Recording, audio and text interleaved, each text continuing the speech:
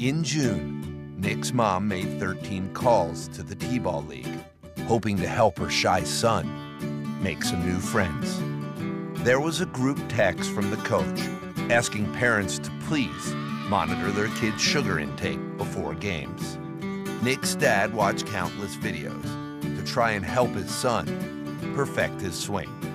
There were 11 texts after the second game when a new friend invited Nick over for a play date. His parents shared over 100 videos of highlights, smooth dance moves, and the time Jimmy Carlisle stole third. Almost. But when the final out was made, the score didn't matter. They put their phones away to watch their son, who finally felt part of a team.